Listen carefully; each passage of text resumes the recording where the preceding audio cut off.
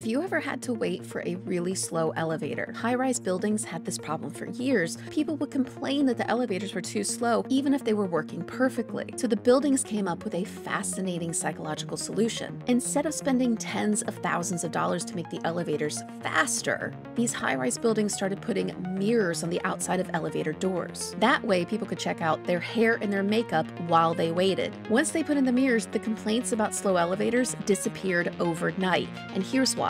People like to assume that they'll be happier when they have nothing to do. But actually, a psychological principle called idleness aversion says that people are happier when they're busy, even if we're forced to be busy.